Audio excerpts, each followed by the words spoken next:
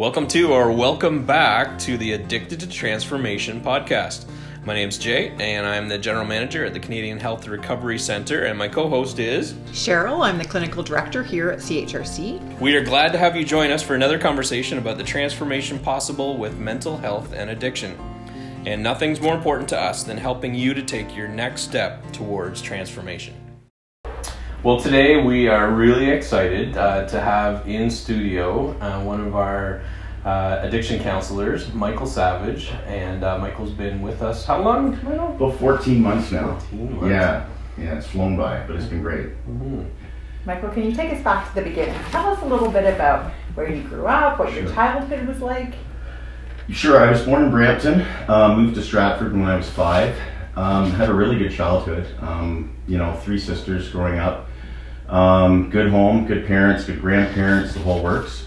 Played a lot of sports when I was younger. But yeah, I think sports was my biggest thing. We had a lot of kids on our street back in Stratford that playing road hockey and baseball and so forth. So that kind of got me interested at first. And then when I was old enough, I joined sports leagues, hockey primarily, baseball. So yeah, my life was pretty much revolved around sports growing up. Yeah. So started in Brampton, and then at some point Stratford was where you landed? That's right, yeah. So my sister Jill and I, who's a year younger than me, were born in Brampton, and then we moved when I was 5 to Stratford. As I say, great place to grow up, small town, about 32,000 people now. My family's still there. My kids are there, my grandkids are there. And I love going back home when I can. So sports in high school still really important to you. Mm-hmm. Did that kind of shape your aspirations of where you were thinking of going after high school? Yeah, absolutely. All through high school was crazy. I wanted nothing more than to be a play-by-play guy for a hockey team somewhere. I had visions of being up in the gondola at Maple Leaf Gardens when I was a kid. I actually used to take a little tiny microphone, sit up in the corner at the hockey games at the rink, and doing the play-by-play into the recorder. This is probably when I was about 10 or 11. And I did that for a couple of years, and I knew that's what I wanted to do. So I actually ended up doing that for a while for the CJCS radio in Stratford.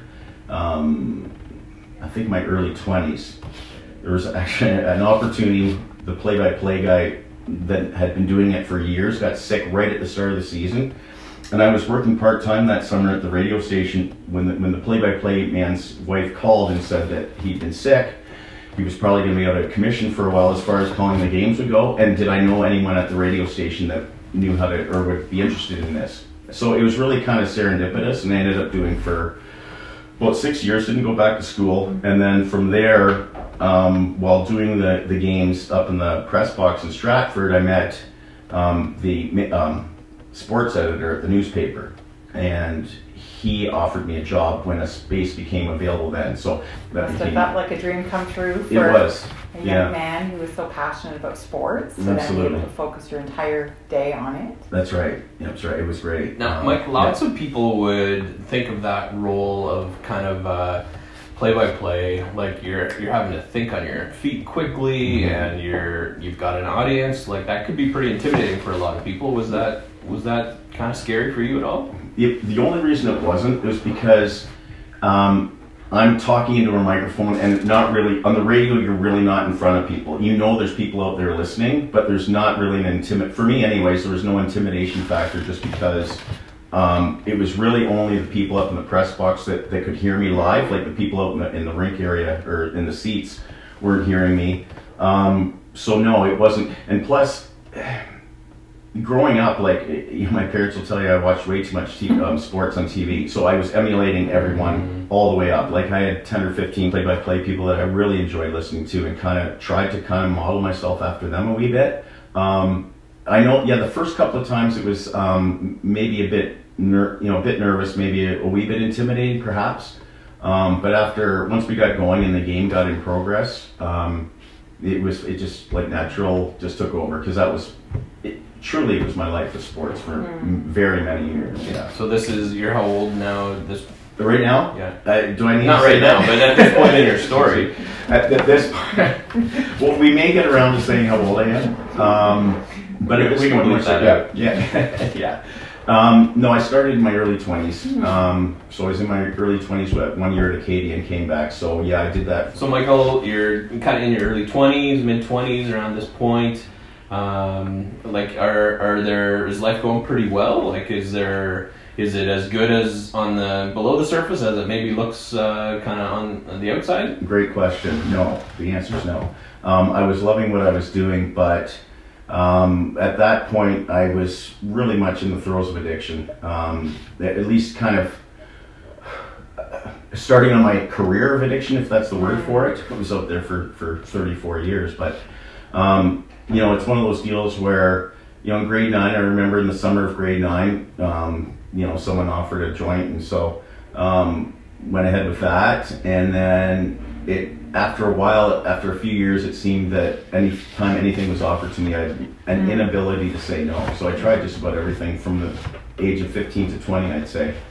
And whereas most of my friends, almost all of them, maybe dabbled a wee bit, but they got on with their lives, and got married and had kids, and I'm still out there. And then it didn't really hit me that I had a problem, or maybe I didn't want to admit it. But to answer your question, Jay, after work, after I was on a long shift, I'd go home and I'd use, and it was all I could do to get myself ready to go back in the next day. Now, not from the start, but at some point along the way, that's what happened. And, going back even further, I think I stopped playing hockey when I was about 15. It was that same year. So when I got introduced to drugs, my schooling went, it was the pits, and my marks were terrible all through high school. And I can absolutely trace it back to when I started using. And then my interest in sports waned as far as a participant goes. And so I quit playing hockey for a couple of years. Ended up going back and playing the last 2 years of high school and then first year of university, but it was just rec league stuff. So Michael, I'm just mindful of this double life that you're leading. So Yes. you're using throughout the night, trying to wake up in the morning, again, be a sports writer. Just wondering what that conflict was like for you, and were you even aware of it at the beginning, this dichotomy? Sure. Not necessarily. And I was younger, so I could handle it a bit better, I think. Had enough energy to be able to get through the day, and also I was loving what I was doing. So, no, not at first. Got a little bit older and wasn't able to do some of the things I used to do before, like physically, athletically, I guess. Not that I was playing many sports or anything, but, tossing the ball around with the kids or what have you. But the biggest thing was I was hiding it from everyone, or so I thought. Work knew, but I never knew work knew. Work had a difficult time approaching me about it, maybe because I didn't make myself very approachable. I remember being in there typing away, writing up a sports story, and halfway through it, I had no idea what my next sentence was or what I'd written. Probably because I was still under the influence and, thinking that no one knew. But looking back on it now, or even looking back on it, when I left that job, I just loved it so much. Honestly, it never seemed like work, but the substance use did eventually catch up to me. It sure did, yeah. By that point, I'd known everybody was aware, and certainly they were, and they actually gave me probably the best gift I've ever had, and that was they suspended me and said, "You're not coming back to work until you've gone to treatment." So, Mike, as kind of that addiction begins to kind of develop some momentum and kind of creating that double life of trying to maintain kind of your day role and the Mike that people kind of knew, but kind of what was happening behind the scenes. Is there some impact to kind of the other people that are important to you in your life in this season? Absolutely. The kids, I think, probably were negatively impacted the most. And I knew what was going on, and I knew that, I wasn't consciously, I think, choosing drugs over the kids, but it was just the pull of the substances that, their mother and I split up when the kids were very young, but, we've had a great relationship ever since, and I was, there was no problem me seeing the kids on weekends or having the kids on weekends and once through the week as long as I was clean. And so some weekends I couldn't because I just simply wasn't able, and there's no way I was going to put the kids in that situation. But they're pretty smart and they know what's going on. And so when I went to the first treatment, it wasn't so, I guess it was mandated by work, I suppose. But the bottom line is I wasn't ready for treatment at that time, and I didn't realize it then, but I do now, looking back. I went because they told me to go, so I was trying to save a job. And so, Mike, what impact does that have on someone who's in an environment like that, who's maybe really not as ready as they think they are, or as they're talking like they are? Sure. How does that impact kind of your exposure to what's happening, like groups and counseling and all that kind of thing? Great question. I felt like I was present for all the groups. I do.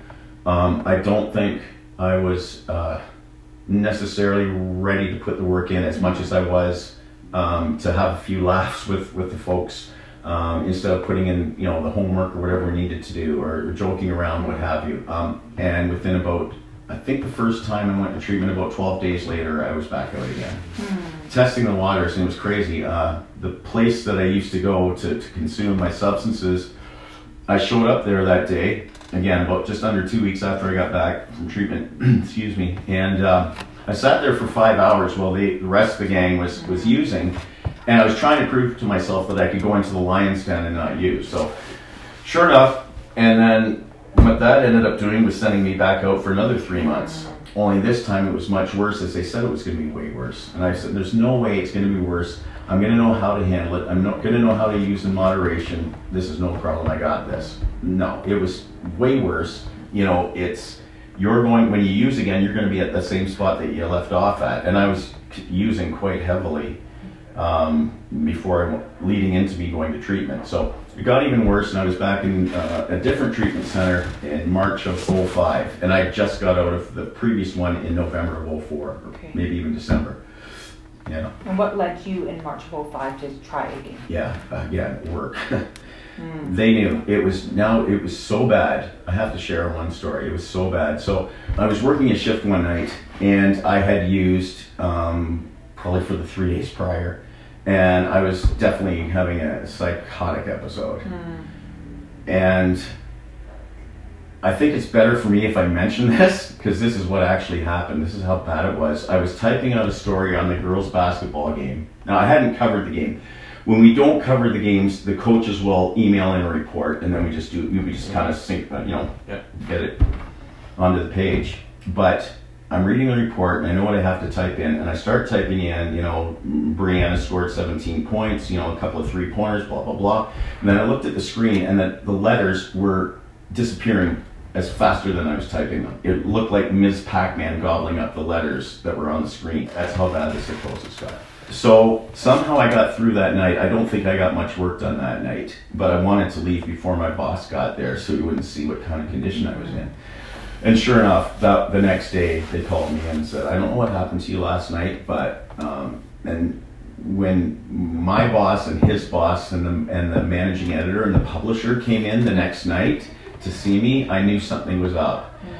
And they just assured me that this time they understood a bit more what had gone on, which I really appreciate, because they were very comforting. They asked me point blank, first of all, if I'd been using. I had no choice. I had to tell them I had. And part of me was relieved that I was caught. But they just said, look, we're going to send you again. You're going to go longer this time, and they said, we might have made a mistake last time rushing you back to work too soon, because the day I got out of the first treatment, I was back at work the next day. I don't blame them at all, not one bit. I know I didn't put the work in, but I thought that made sense, that maybe after treatment I might stay busy. Exactly. Just get a bit of downtime though too, and just kind of try and reflect on what I'd just been through as far as treatment went before I dug back in at work. So that was great. And then for years I was fine, absolutely fine. Now I'm not saying I wasn't. So that second rehab experience was, you were kind of more engaged? More engaged. Open? Yes. I had put the effort in that time, and I felt really confident in my ability to stay clean once I left.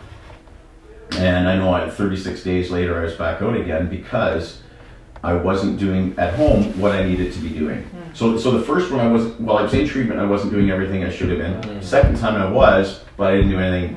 You didn't take it with you. Didn't take it with me, exactly. That's a great way to put it, Jay. I didn't take it with me. However, as I recall, my use of a particular substance that was the end of that. That was the end of that, was the second treatment. It was the thing that was keeping me out there. But I found a softer substance to replace it with. It wasn't as noticeable, I suspect, to work, but I was still relying on it quite a bit. A lot of consequences happened. And work-wise, were you able to kind of stay on with the... I did. I was able to stay on with work in the meantime, and it was like breathing. It was like, it was just so, because that was everything I ever did for 4 years was, you know, even my journals in high school, I was writing sports reports. So I mean, it was my life. So I was able to kind of get away with it, so to speak. So it sounds like the transformation has started years ahead. There's little pieces that you're moving forward. There's little bits of change happening, but you're finding it really challenging to sustain that change. Correct.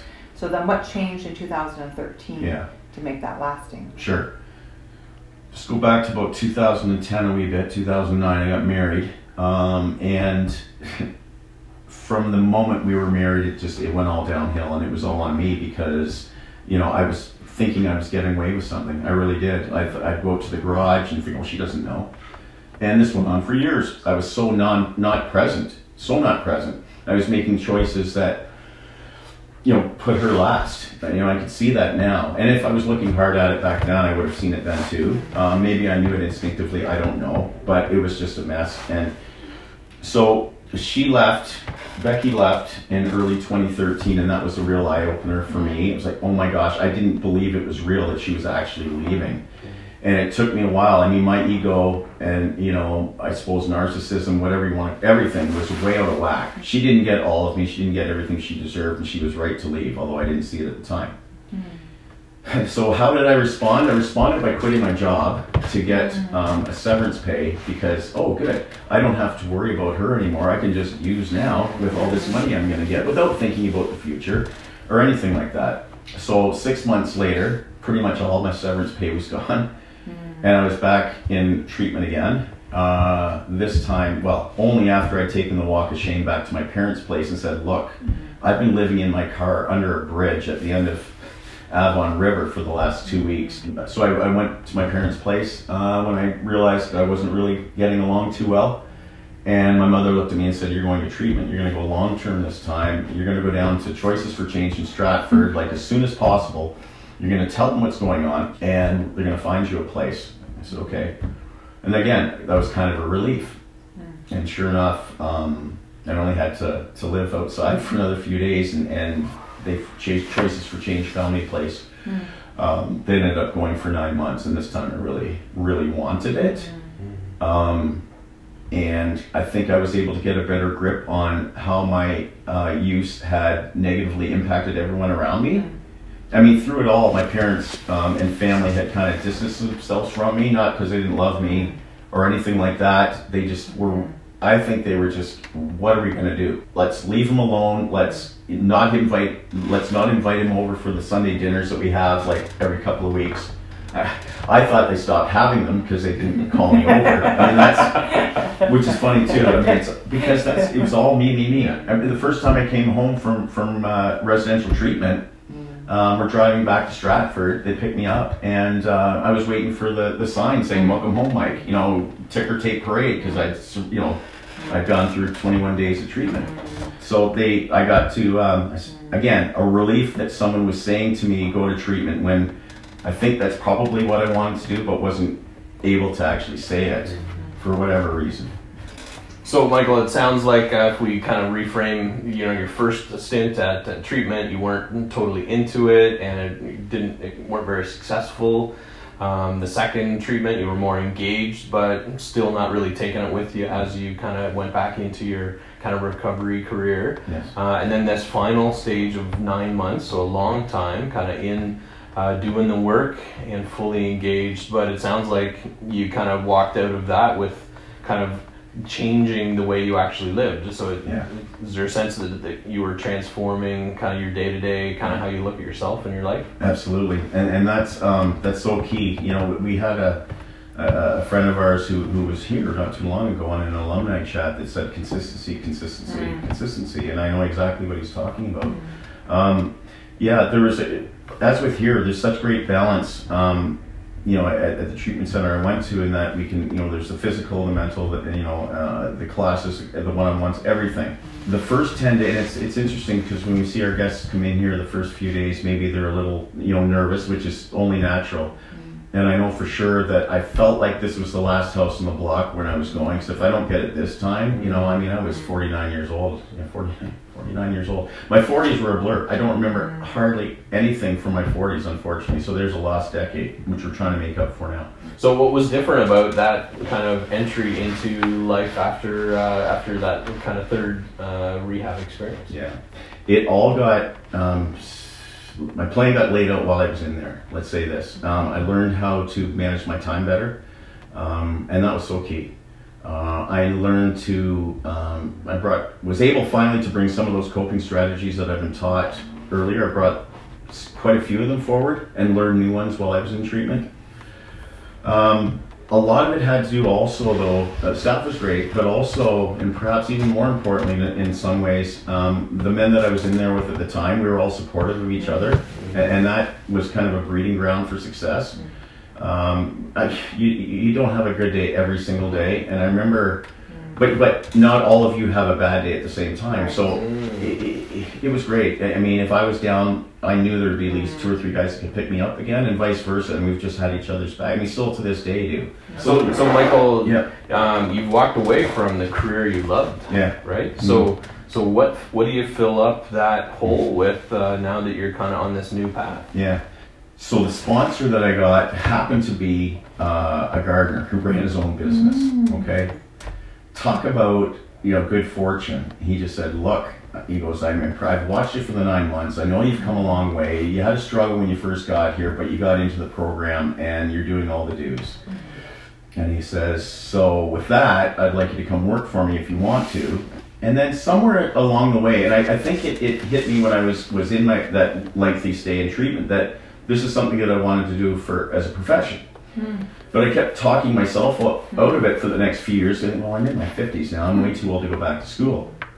And then finally I woke up one day and said, no, you're going to go back to school, because what else are you going to do? You love, you're grateful to Ken, but you don't want to garden the rest of your life. Long story short, I applied, I looked at all the places, and Fleming College was the place to go. And sure, I dug in my heels. I just said, I felt like this was my last chance, but I didn't feel like it was, I was putting any pressure on myself. I just felt really comfortable being there back at school. I got to know and see a lot of things that kind of reminded me of myself, because we working with folks that I know that I was where they are. Kind of resonate with very much season of life, right? Very much so. And so then I was grateful that I was able to kind of get out of that lifestyle, and then hopefully I can do something to maybe make their day a bit better. Let them know that someone's there for them, type thing. So I was really glad I went back to school, for sure. And then lo and behold, here we are. So Michael, I know that you're such an amazing support for clients. I can even just hear their tone of voice when they say good morning to you in the morning. They're so glad to see you. I'm wondering what you say to clients when they say, this is harder than I thought, this is more work than I thought. It's hard work coming to treatment and following a new schedule and attending group and digging in to our lives. What kind of advice do you give them at that time? Sure. Well, first of all, I'll share with them, yes, I know it's difficult, especially when you first get here.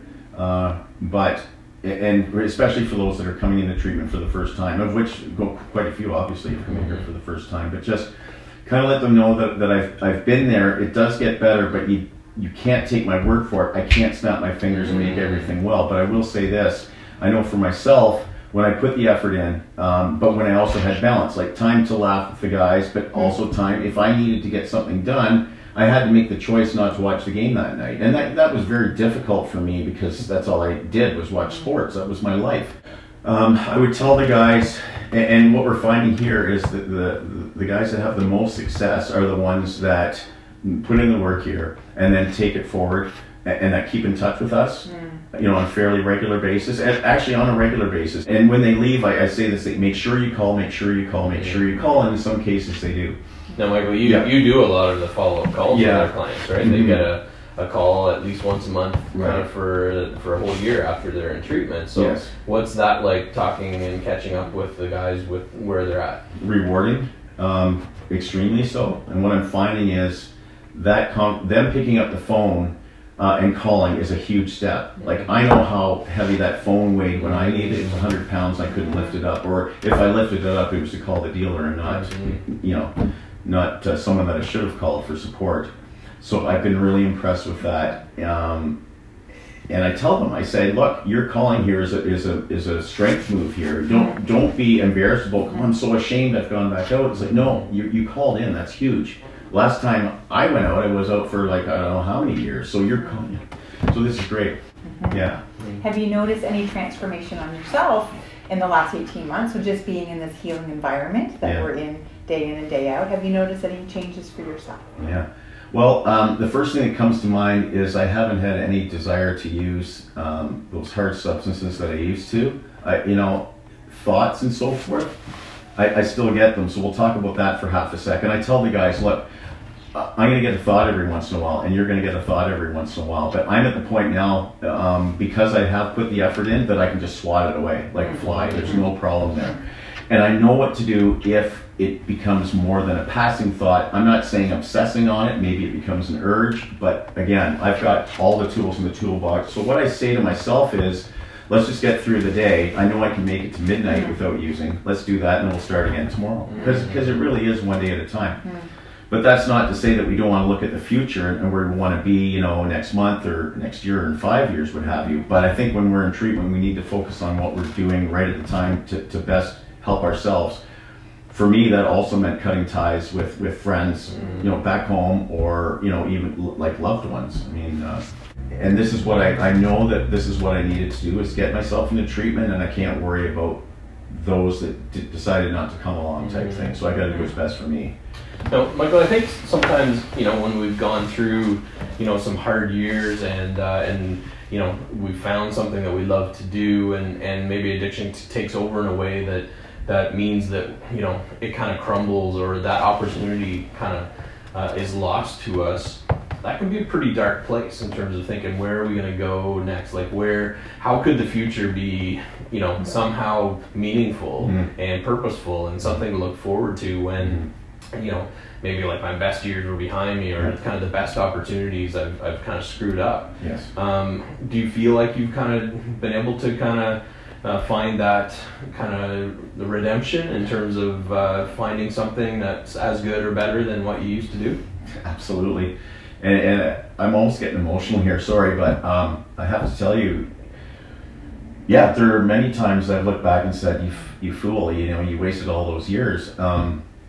But then it's so crazy. I can pinpoint a Sunday morning last winter, and I had my headphones on. A song by the Velvet Underground came on, and one of the lines in the song, I'd never heard the song, or I hadn't heard it in years, and it was, it's just the wasted years, blah, blah. I don't know what they said after that, but I was in such a good mood, it hit me that, wait a minute, they weren't wasted years. And so I listened to it and I said, no, they weren't wasted years. And I'm arguing with the Velvet Underground, like Lou Reed, no, Lou, they weren't wasted years.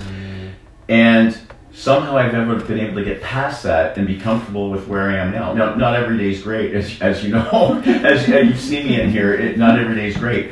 But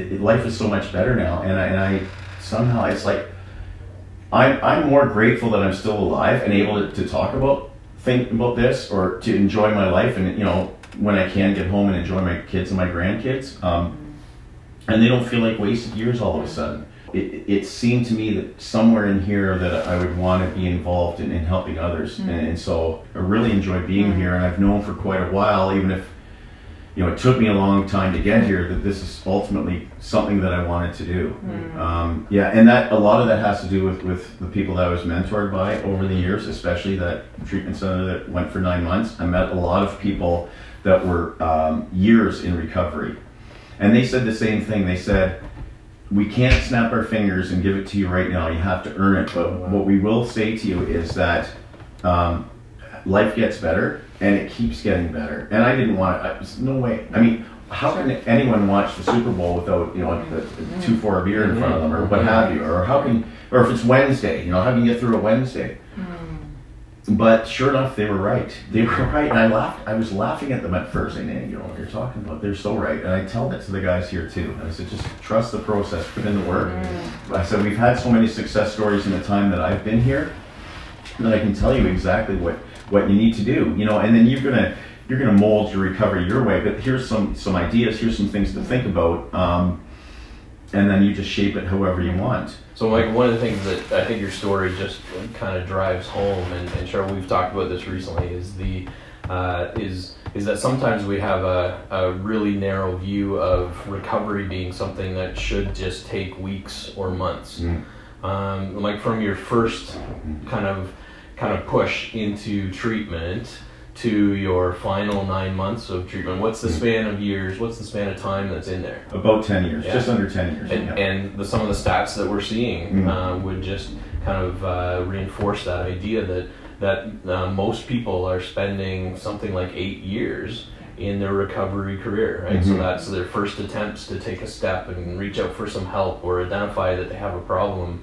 And whatever that might be, whether it's just counseling or groups or actually doing residential treatment, that is not unusual for that to take, you know, for years and, you know, a number of years. And I think that's important. Why do you think that's an important thought for people to appreciate? Just understanding that the level of persistence, right, in your story, that you kept getting up, you kept trying something. So you might have said, well, I tried that, it didn't work. And instead you rewrote that for yourself that said, oh, how could I work that better? Or how could I work that in a different way, right? And just trying to stay that in that consistent recovery path. And it's like we can take 2 steps back, but we still have the opportunity to move 3 steps forward. That's right. I love that idea of, and I think it's something that's been a big part of my vision for what I do here, is that we're trying to help guys become experts in their own recovery, right? That everyone's journey is going to be unique. It depends on where they've been and what they've done and what they bring to it, and that's really the goal, is trying to figure out how does every guy become an expert in their own recovery, right? Yeah, absolutely. The recovery became my life, you know. So you put that ahead of everything else is what they tell you to do, and sure enough, as I reflect on it, without even kind of realizing it, but reflecting on the totality of it all, it has become my life. Well, and identity is such a big part of, I think, who we are in every season of life. But we think of an extended season, right, where we potentially are identifying ourselves by our addiction. Right? That becomes how we see ourselves, how we limit ourselves, how we think people see us, what we're not allowed to do or not, feel free to try, all that kind of stuff. And recovery really does require this, this transformation of how I see myself. Now, my career as someone stuck in addiction, my new career is recovery. Right? And I think that's just a really important thing for people to try and remember when they're kind of stuck in some of these repetitive cycles where it feels like you're not going anywhere. Right? That's great. I mean, thanks for that, Jay. I hadn't really thought of it that way, the way you put it, but you're right. The career of using versus the career of recovery, and that's fine. You know, I'm really enjoying life, and I'm not so worried anymore about having missed those years. So, Michael, I know you're a real beacon of hope here at the center with so many clients. And I'm just wondering, thinking about some people that might be listening to us right now, and they're maybe losing some of that hope. So hopelessness has crept in because of their substance use and some of the chaos that comes with addiction. I'm wondering what you would say to them. Well, thanks for that question, Cheryl. I definitely felt hopeless at times. I would say give it a try. Give yourself the opportunity to let you know what the outcomes have been, or what your life is like when you're using. And if it's anything like me, it was a nasty hell. It was never worth the price of that first hit, if you like. And I'm sure anyone listening out there knows what I'm talking about. The repercussions and so forth just aren't worth it. And I would invite them to think of that. Now, that alone isn't going to be enough for most cases. They're going to have a desire to get better and get help. For me, I think I had that desire, but didn't necessarily let it come to the surface. Maybe because I wanted to hang out with the people I was hanging out with and was more worried, concerned about what they may say. And so that was on me for not listening to myself. So I would say listen to yourself, listen to that heart, talk it over with people you rely on and that you trust. For me, I needed an extra nudge to get back to treatment. I think part of the deal for me was I got, and you've heard this before, but I did get sick and tired of being sick and tired. So it's not easy. I'll give you that. It's not easy. But I guess my suggestion would be give it a try. You know what that life is like out there. Why don't you give yourself an opportunity to see if you prefer recovery? Focus on yourself. And if it doesn't take, well, it doesn't take. At least you've given yourself a shot. But don't cheat yourself. I cheated myself like the first 2 times I went to treatment, as we've discussed, by not putting in the effort. So I would say if you're going to do it, go. Get help, whatever that looks like, and stick to it, as best you can. Try and get into a rhythm every day. Pick a time where you might normally use or when you feel like using and do something else and just see how those next 10 minutes go, right? And I tell these guys that too. Let's just get through the next minute. We might have to white knuckle it first. We might have to fake it till we make it. And I've done all of those things. And here I am. Now it's taken a long time.